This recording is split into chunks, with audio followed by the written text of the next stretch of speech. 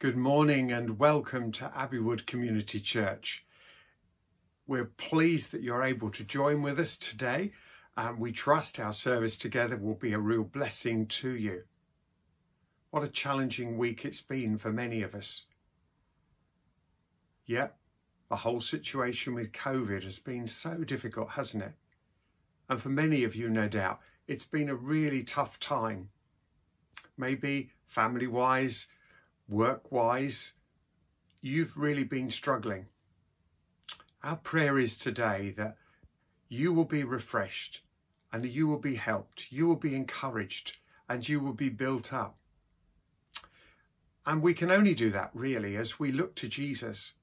He's the author, he's the one that starts our lives, he's the one that finishes our lives. He's the one that gives us hope. He's the one that brings the rescue into our situation day by day. He's the one that supplies all that we need. Our first song this morning, Behold Our God, just speaks of the majesty and the awesome greatness of God. But it doesn't just speak of that. It speaks of the way in which God breaks into our lives and helps us day by day.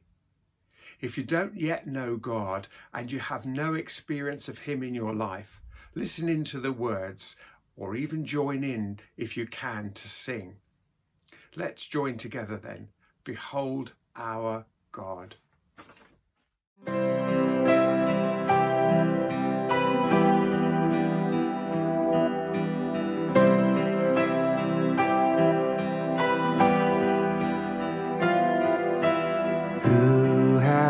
Held the oceans in his hands, who has numbered every grain of sand.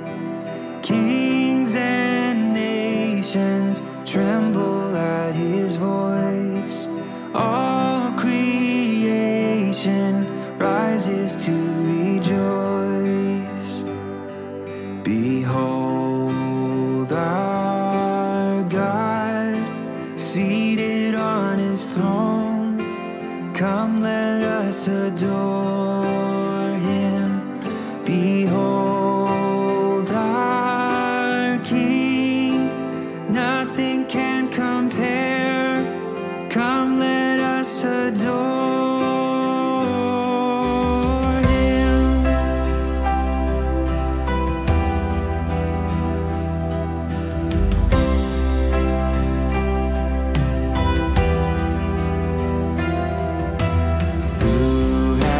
Given counsel to the Lord, who can question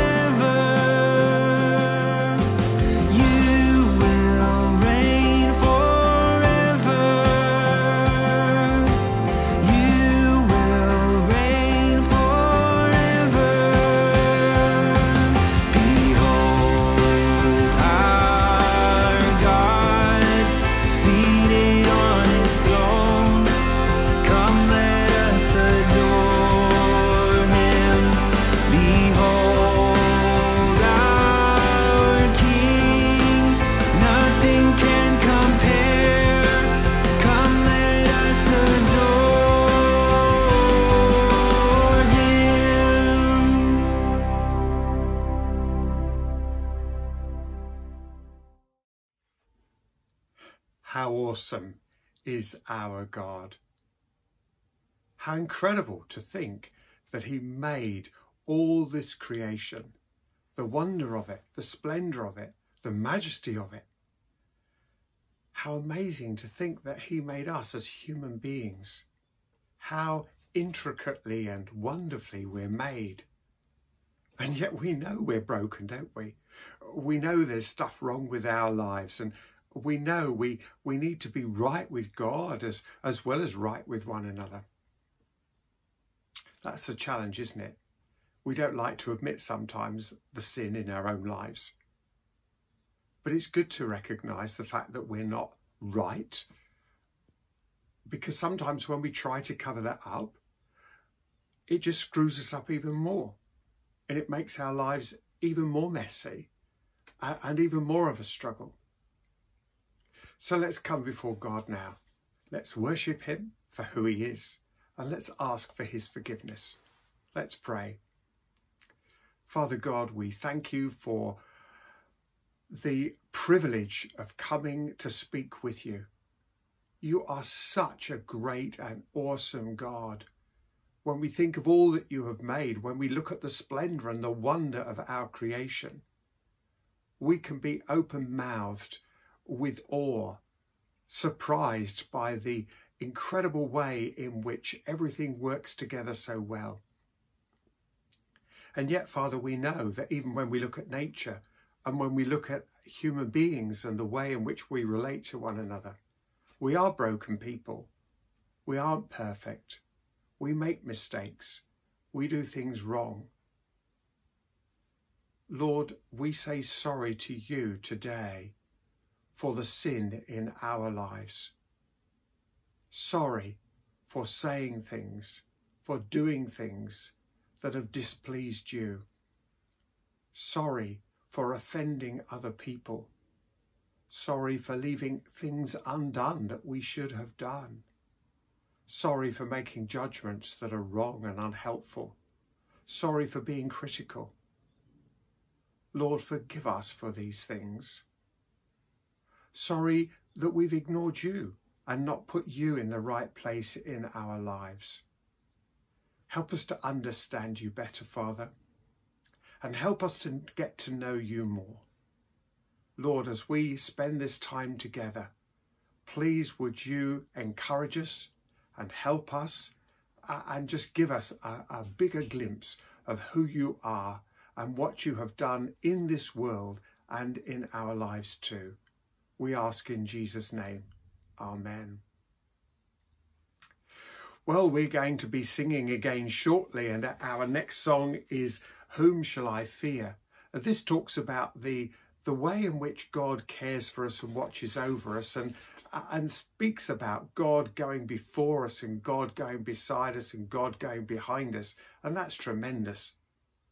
The God of angels' armies is always on our side.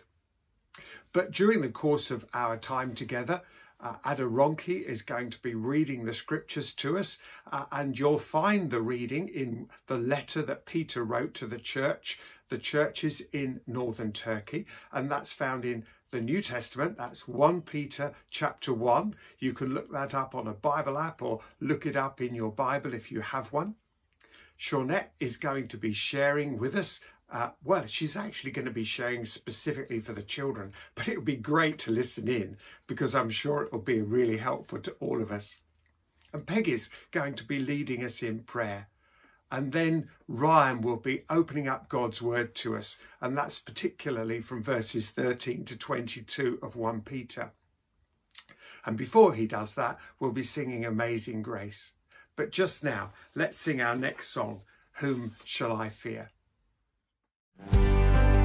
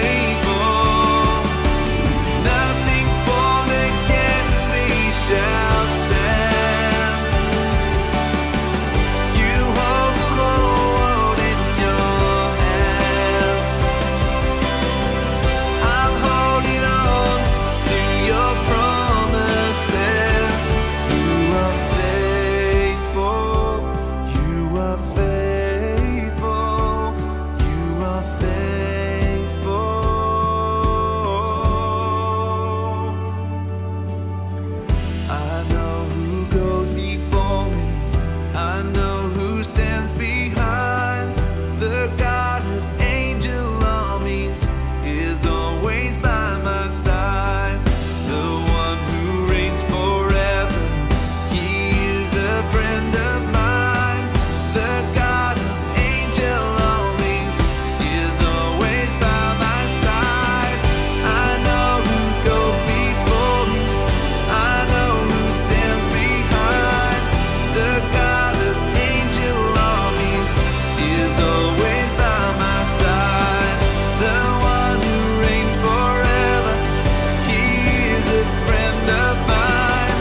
The God of angel armies is always by my side. The God of angel armies is always by my side.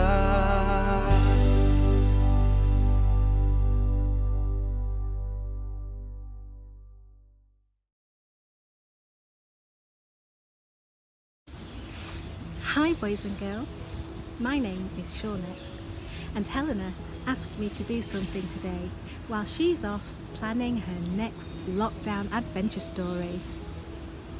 Helena's been talking about meals with Jesus, and so far we've heard about a wedding that Jesus went to, a banquet and a really cool meal Jesus had with his besties Mary, Martha and Lazarus. Now, do you remember bits of what Martha said? What did you do? Well, I put down the things that I had in my hand. I marched out of the kitchen. I went straight into where Jesus was. I stood in front of him and I had a go at him. You had a go at Jesus? Yes. That's right. She confessed that she had a go at Jesus. And she said she did it in front of the other guests. Has anyone ever had a go at you? Maybe a friend or family member, or at school in front of your classmates. How did it make you feel? Did you feel all embarrassed and wished you could disappear? Or did you feel really angry and say you'll never talk to that person ever again? How do you think Jesus felt? Was he embarrassed? Did he get angry and say, "Martha, get away from me, I'm never speaking to you again"? No. He was gentle and kind, even after she'd had a go at him. He forgave her. It reminds me of the theme of one of the days during our Summer Kids Club. The theme of the week was Meals with Jesus, but one particular day was about forgiveness. Let's have a look. Dear, I think I've picked up the wrong bag. Tomatoes, strawberries. What does this remind me of? Of course! Our memory verse this week. Taste and see that the Lord is good, so good, so good. Today's theme is being forgiven. When we say sorry to God and really mean it, He is so loving and kind. He forgives us. So like when we say bad things, do wrong things, when we say sorry to our parents or friends, hopefully they forgive us. But Jesus, He sees our thoughts and things that we do in secret, things that no one sees. Those things need forgiveness too. Jesus can forgive, and He will if we ask Him properly. He'll know when we don't. Having a friendship with Jesus is so cool. It's like the best thing ever. I've been talking to him a lot through lockdown, asking him questions. Sometimes answers, and sometimes I don't, and that's okay, because I believe and trust that he knows what's best, and I'm so glad that he forgives me. Now I hope that my friends will forgive me for this party food. Now, at the mini party at his bestie's house, Jesus wasn't angry. He was gentle. Martha was so distracted with all her pots and pans and so many things happening all at once, and she was annoyed that no one was helping, and she just had a go. That can happen when we get distracted. It happened to Martha, and it can happen to us too. She learned that it's best to focus on Jesus. You might be thinking, wow, it's all right for her. She was with Jesus a lot, so it was easy to focus on him. How can I do that nowadays? Good question. I asked a couple of people who are old enough to use WhatsApp how they focus on Jesus, and these are some of the words they said.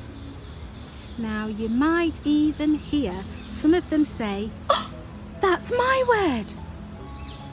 And if you spot a word that describes what you do, shout, "I do that!" And if you see a word that describes something that you can or will do, shout, "I can do that!" Or you might think, I will do that. So, are you ready? Okay, let's have a look now.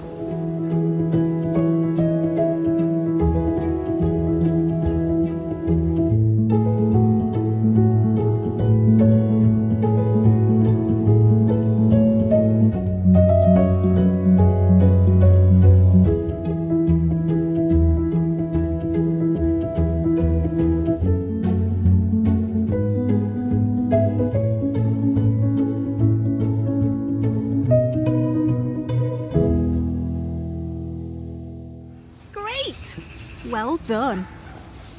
Remember, it's easy for us to get distracted and spend a lot of time thinking loads of different things. What am I going to do? What am I going to wear? What am I going to eat? When will I get to do this or go there or do this and that? But the Bible is very clear that we should focus on God. Matthew 6 verses 31 to 33 says, "Don't worry about what you're going to eat or wear." People who ignore Jesus do that. But our Heavenly Father knows exactly what we need. So if we look to him first, then he'll give us what we need. There's something else in Matthew 6. Do you know what it is? It's a famous prayer. Do you know it? Why don't you grab your Bible later, go and have a look, and when you find it, read it to your parents or brothers and sisters, or say it with someone in your bubble this week.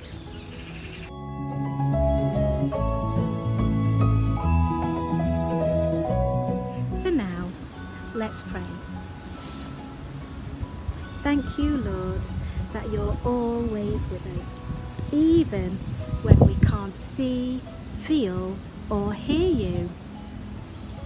When we forget about you or get distracted, please help us to remember that we should always try our best to focus on you and not forget about you. Thank you for helping us through difficult times, and we will trust that you'll always be there to forgive us and love us. Amen. Loving Heavenly Father, we come to you in praise and adoration. Thank you for your faithfulness and your love toward us. Thank you that your word reminds us that when we pray to you, you incline your ear to listen to us. Father, you have created this world and everything in it. We are yours, made in your image. We bring to you this world now for your help in the midst of the pandemic and all the different effects it has had on our societies. Lord, we pray that you will use all this for your glory. Pray, Lord, that the governments all over the world will be responsible in how they manage the people under their care. We pray especially for your children who are suffering for their faith at this time. Thank you, Lord, that you have not forgotten them. Please encourage them in their love and please bless them. Thank you, Father, for the different agencies that you have placed to bring them the help that they need at this time. Pray for the work of Open Doors, for Barnabas, Tear Fund, and many more. Thank you that you have provided ways to get help and encouragement to your children. Please bless these agencies and help us, Lord, to be mindful of how we can help our brothers and sisters who suffer for your name's sake. We bring our own country to you, Lord. By your grace, there is a rich heritage of men and women who have served you in the past, and in turn, you have blessed this nation. We cry to you now for this land, that there would be a turning to you, Lord. And in your love, you have allowed this disruption, Lord. And I thank you, Lord, that it could have been so much worse. Thank you for all that you've given us. Thank you for the NHS, Lord. Thank you that you've allowed peace to prevail. Father, we want to see good coming from this, that people will seek you. Your word tells us, Lord, that when we seek you, you will allow us to be found, and we will find you. We need more of you, Lord. Please bring salvation to many in this land and revive us as your people to love you with fresh hearts devoted to you. Lord, please protect us from social unrest. We pray for America and the Netherlands at this time. We pray that there would be unity and love to overcome these difficult situations. And Lord, we pray that you would revive your church there too. We thank you for Abbey Wood Church, for the leadership team. Pray that you will hold them close to you and that they will know your protection over them and their families. Please continue to bless them, Father, and encourage them to do your will. Lord, we bring every individual person in the church to you. You know the concerns of each one. You know the joys. You know the rejoicing. You know the sadness at times. And you know the different pain of each and every one of us. Lord, we praise you for loving us and for caring for us and for your faithful mercy to us and to our families. We bring to you those that we love that at present are unsaved or not walking with you. Lord, our desire is to see each of them coming and loving you. And now, Lord, we bring our service to you. We pray that you will speak to each one of us individually, that we will take to heart what you are teaching us, and that we will go out knowing and growing closer to you. In Jesus' name, amen. Today's reading is from the book of 1 Peter, chapter 1, verses 13 to 21. Therefore, with minds that are alert and fully sober, set your hope on the grace to be brought to you when Jesus Christ is revealed at his coming. As obedient children, do not conform to the evil desires you had when you lived in ignorance. But just as he who called you is holy, so be holy in all you do. For it is written, be holy because I am holy. Since you call on a Father who judges each person's work impartially, live out your time as foreigners here in reverent fear. For you know that it was not with perishable things, such as silver or gold, that you were redeemed from the empty way of life handed down to you from your ancestors, but with the precious blood of Christ, a lamb without blemish or defect. It was chosen before the creation of the world, but was revealed in these last times for your sake. Through him you believe in God, who raised him from the dead and glorified him, and so your faith and hope are in God.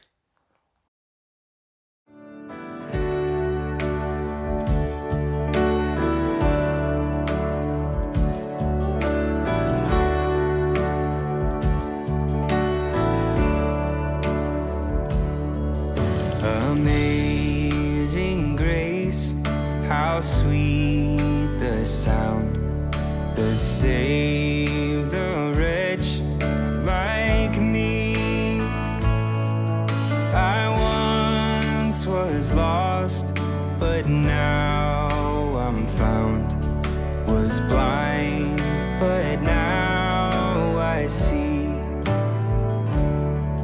'Twas grace that taught my heart to fear, and grace my fears relieved. How precious did that grace appear the hour I first believed. My chains are gone, I've been set free. My God, my Savior has ransomed me, and like a flood, His mercy reigns, unending love, amazing grace. The Lord has promised good to me, His word my hope secures. He will my shield and portion be, as long as life endures. The earth shall soon dissolve like snow, the sun forbear to shine, but God who called me here below will be forever mine. My chains are gone, I've been set free. My God, my Savior has ransomed me, and like a flood, His mercy reigns, unending love, amazing grace. My chains are gone, I've been set free. My God, my Savior has ransomed me, and like a flood, His mercy reigns, unending love, amazing grace, unending love, amazing grace, unending love, amazing grace.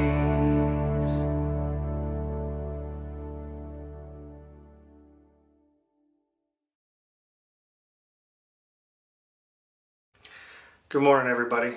I hope you've been enjoying our series in 1 Peter, and today we're going to continue that, looking at the first chapter and looking from verses 13 to 21. But I want you to think with me for a second. Before sat-navs, anybody remember what we used to use to get from one place to another if we hadn't been there before? I remember when I was a kid, I would sit in the passenger seat with my dad driving or my mom driving or whatever. We'd go on a road trip. And if you were sitting in the passenger seat, you had to know how to read a map. You had to know how we were going to get there. And you needed two things to start off. We needed a destination, and we needed to know where we were starting from. And then from there, we would figure out the route to be able to get from where we were to where we needed to be. And that's kind of like what we've got in this first chapter of 1 Peter. As Jeff started talking, we got the starting point, where we are as Christmas. We see where the destination is, and that future with Christ. But now in this part, he's going to kind of say, okay, now I'm going to tell you the route. Now, this isn't a thing where you've got to do the works to get or be able to get to Christ.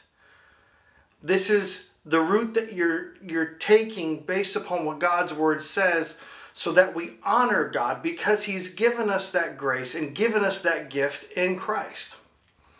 Now, let's go through it, and then maybe it'll make a little bit more sense. And the way this next part starts off, it makes us kind of look at verses 1 to 12. Because it starts off and it says, therefore. Therefore means, because of all these things that I've said up until this point, now this needs to be happening. And so Chris and Jeff have been helping us with the last couple weeks. And now, therefore, we're going to look at verse 13. And it says, therefore, with minds that are alert and fully sober, set your hope on the grace to be brought to you when Jesus Christ is revealed at his coming.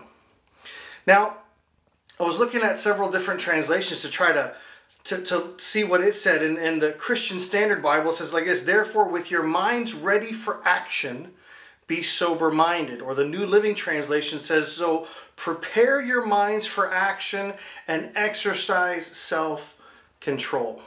In other words, you can't just be aloof in this life with Christ. We can't just sit there and say, okay, I've got Christ, I've accepted him as my Savior, now I'll just kind of sit back and wait till the end. No, we are challenged here to do something with what we've been given.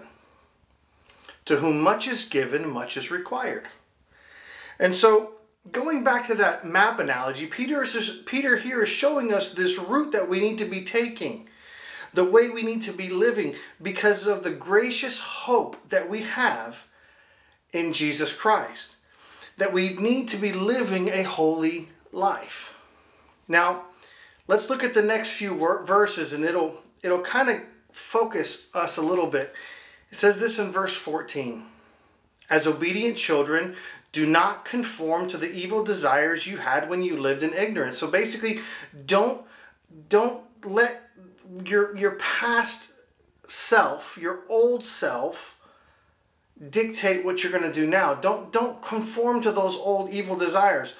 It says in verse 15, but just as he who called you is holy, so be holy in all you do. For it is written, be holy because I am holy. It's not enough to just have Christ. God wants us to live differently because of the living hope we have in Christ.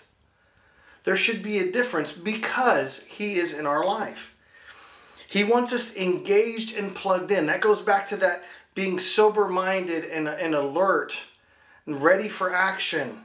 We need to be engaged and plugged in, living purposefully in our life in Christ. Now, I know that several thoughts probably pop into your head when it says, holy. Well, one thing that might happen is you might think, oh, that means he wants me to be perfect. No, it's not that. Another thing that might pop into your head is that you're thinking, you think of that person who acted and thought like they were above everybody else. I'm so holy. Nope, that's not right either. When it says holy here, what it is saying is that he means, I want you to be separate. I want you to be someone who is living not in the same way as those who are in and of the world. Now, a couple things happen right now. People have a reaction sometimes that isn't correct. Sometimes people think, oh, well, I'm supposed to be separate from the world, so I'm going to isolate myself. And I'm only going to deal with Christians, and I'm only going to interact with Christians, and I'll only do this with Christians and that with Christians, and I won't know any non-Christians, therefore they won't corrupt me. That's not right. Jesus said to be in the world, but not of the world. And the great thing is, Jesus was the perfect example of this. Jesus lived a holy life. Jesus lived a perfect life. Yet Jesus was in and amongst those who needed him most. If you look at it, when he was dealing with the religious group, the ones who tried to act as if they were God's gift to the people, very holier than thou, very much above everyone else, he dealt with them very strongly. He says, look, this is You are not righteous in and of yourself.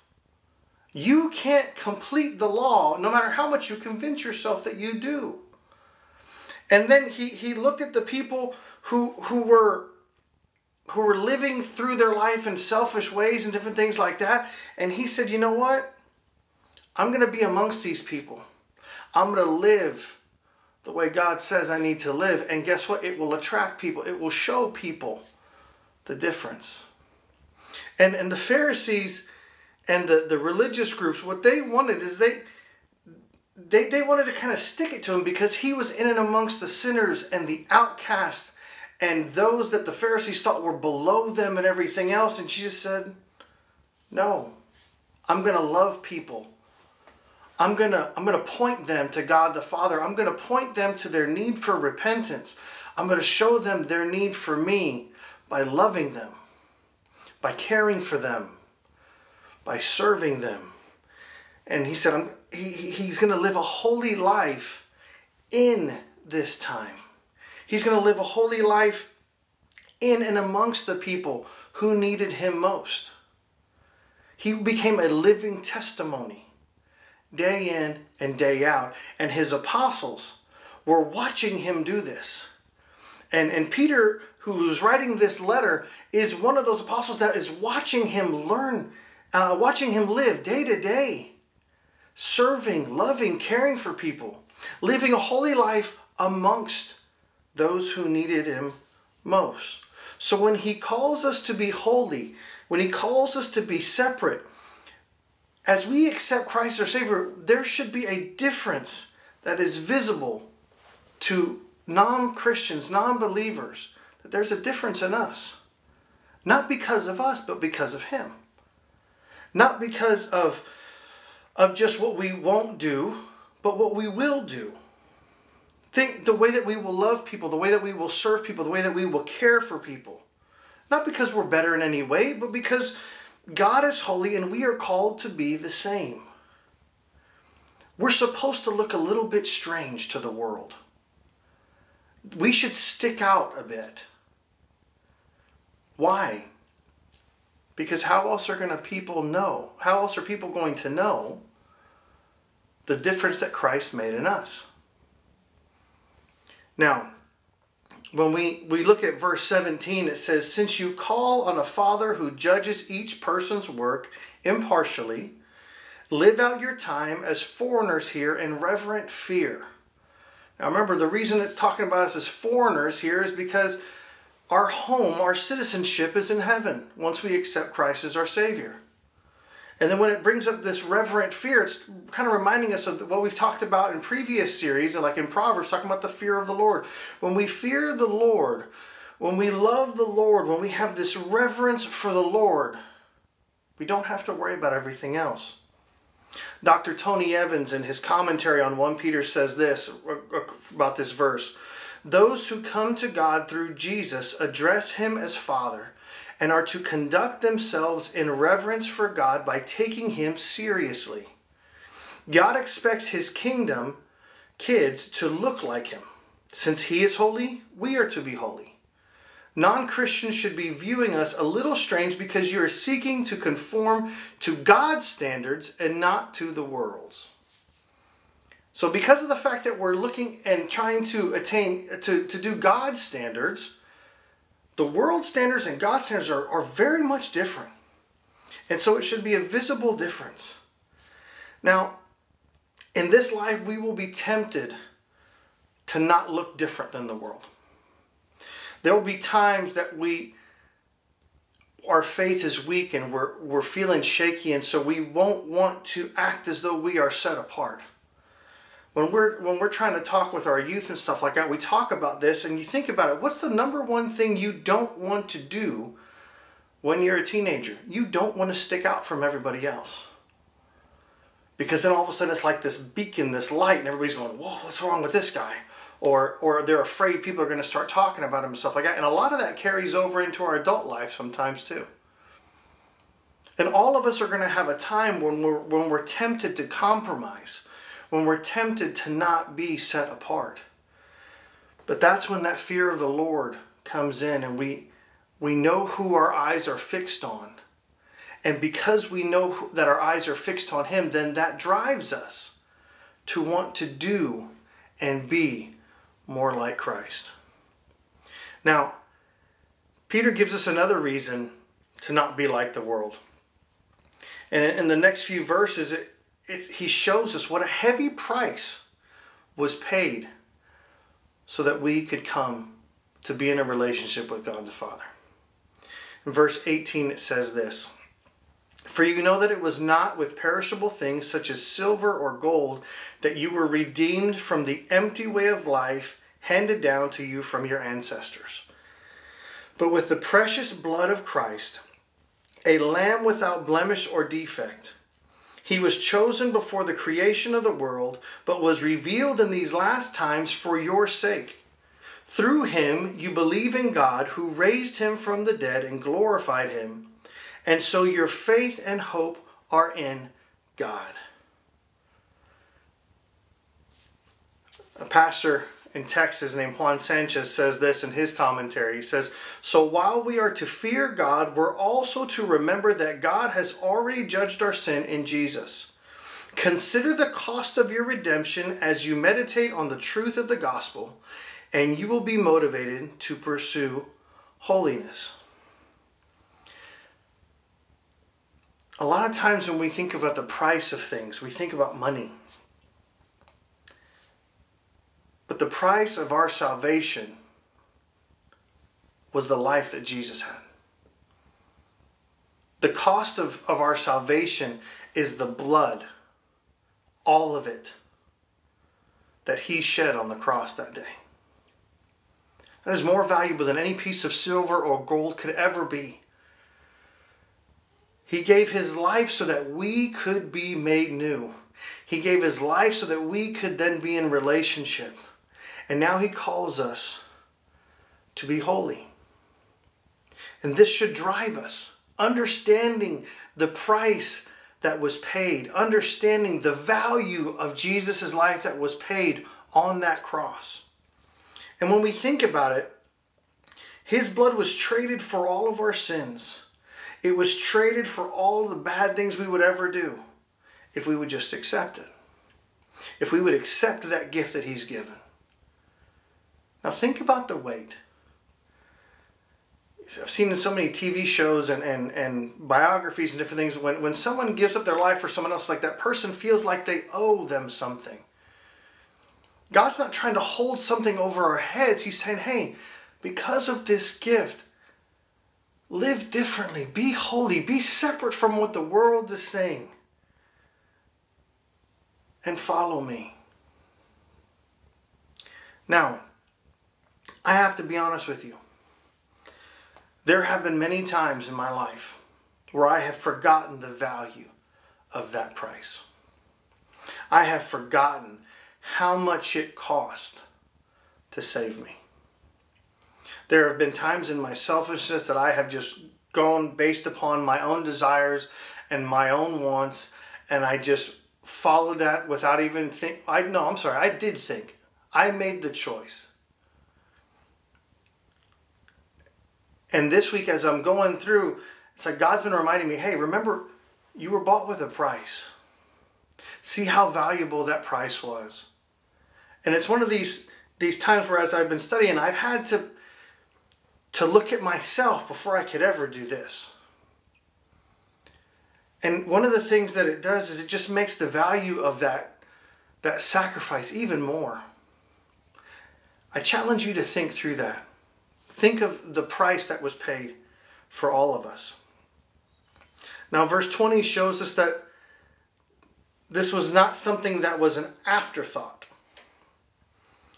Okay, I'll read verse 20 again. It says, "He was chosen before the creation of the world, but was revealed in the last times for your sake."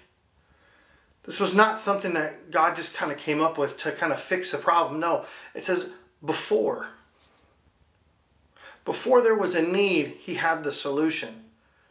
And that solution was Christ. He was chosen before creation, before the world even went off kilter and started going all crazy because of sin. For our sake, he had this lamb without blemish, this perfect lamb ready and waiting. This should once again push us to be holy as he has called us to be. And Pastor Juan Sanchez summed it up in this way. He says, when we meditate on this gospel and continue believing this gospel, we will be warned by God's judgment and motivated by God's grace to walk in holiness, to become more like him as we journey toward the day when we meet him, not only as our King, but as our Father. So when we think of that map again, the destination, if we've accepted Christ, has been set by God. When we have accepted him as our Savior, when we've asked him to be our Savior, when we've repented from our sins, and he adopts us into his family, he says, this is the end destination now. Now it's up to us to be holy as he is holy. That doesn't mean you just fill your time up with doing a bunch of religious stuff. It's about living it out on a day-to-day basis like we had the example in Christ. Now some people may sit there and say, well, it's easy to bring up Jesus as an example because he was the Son of God, so of course he was going to do that. Yeah, but we also see it in the life of Peter. We see it in the life of Paul.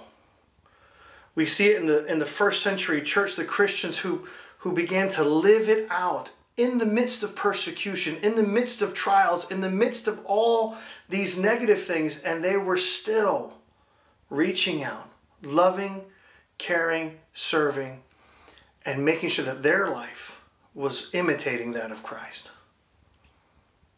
Now, if you're a Christian and you've accepted Christ as your Savior, my question is this: are we doing that?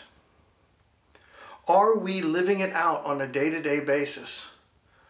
Are we being holy as he is holy? Are we doing that? Are we doing what we need to be in a growing, thriving relationship with Jesus Christ? Or are we malnourished?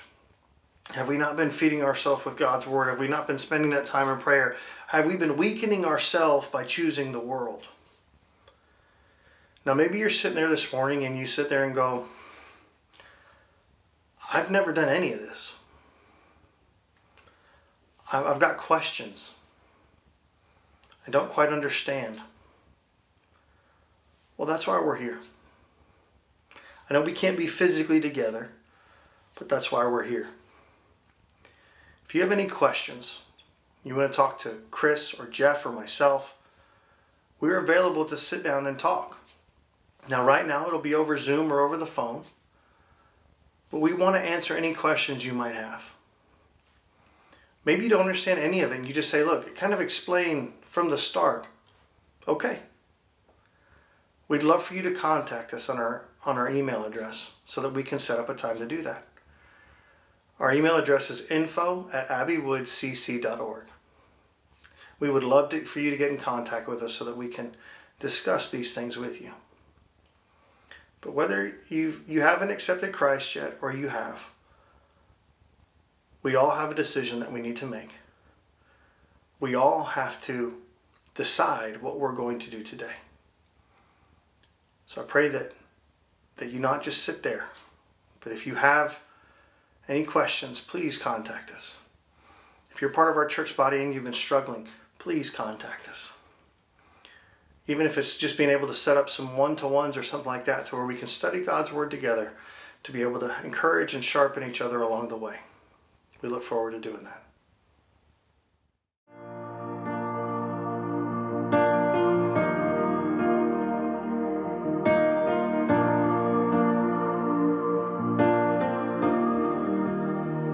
How great the chasm that lay between us, how high the mountain I could not climb. In desperation, I turned to heaven and spoke your name into the night. Then through the darkness, your loving kindness soar through the shadows of my soul. The work is finished, the end is written. Jesus Christ, my living hope. Who could imagine so great a mercy? What heart could fathom such boundless grace? The God of ages stepped down from glory to wear my sin and bear my shame. The cross has spoken, I am forgiven.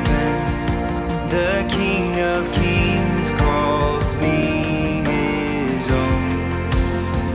Beautiful Savior, I'm yours forever. Jesus Christ, my living hope. Hallelujah, praise the one who set me free. Hallelujah, death has lost its grip on me. You have broken every chain. There's salvation in your name, Jesus Christ, my living hope. Then came the morning that sealed the promise. Your buried body began to breathe. Out of the silence, the roaring lion declared the grave has no claim on me.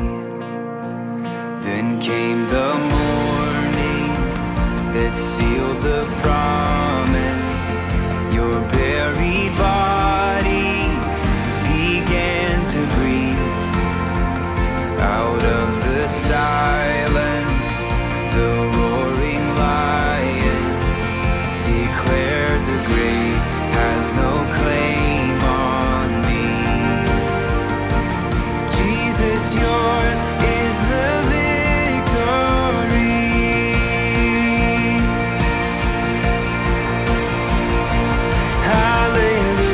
Hallelujah, praise the one who set me free. Hallelujah, death has lost its grip on me. You have broken every chain. There's salvation in your name, Jesus Christ, my living hope. Hallelujah, praise the one who set me free. Hallelujah, death has lost its grip on me. You have broken every chain. There's salvation in your name, Jesus Christ, my living hope. Jesus Christ, my living hope. Oh God, you are my living hope.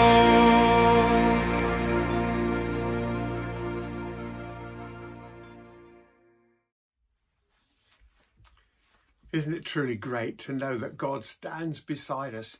He cares for us, he loves us, and he really wants the best for us. Little surprise that we can say hallelujah to the one who set us free. Hallelujah, because he goes with us every day. Maybe you've been particularly blessed and helped by somebody coming alongside you to encourage you. Maybe this week you could be that encourager to somebody else.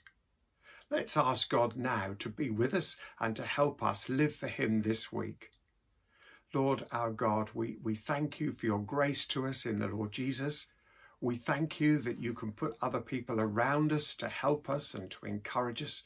We pray that you would help us to be an encouragement and a blessing to other people this week. Lord, we pray for your blessing and your peace in our lives. May your name be glorified in our lives. We ask in Jesus' name. Amen. Now, if you're not normally with us and you've stayed with us right through to the end of our service and you'd like to know more about us, then do look up on our website, abbeywoodcc.org. You'll find all sorts of information about the Church of Abbey Wood Community Church.